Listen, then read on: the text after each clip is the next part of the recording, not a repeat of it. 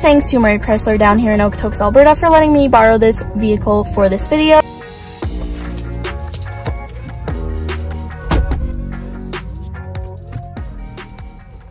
First of all, on the left we have 3 different modes of driving. So first off, we have the hybrid, then we have the electric, and then the e-save. As well as these are all e-select modes. So the next spec that we have would be in the back. Do you want to help me out?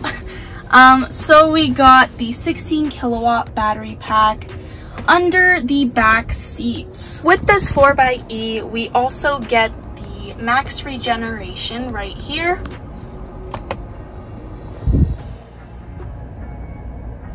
So what this does is it sends power back to the battery, so you don't have to use your brake as much. Of course, you have to make a stop, a complete stop. However, it does help slow down without using the brake. With the combined range, we can also get about 370 miles of distance.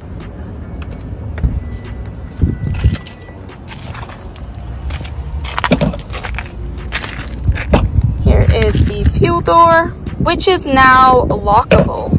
As well as you can't unlock it from here. You would have to go and click on this by the driver's side to open it. And it might take some time.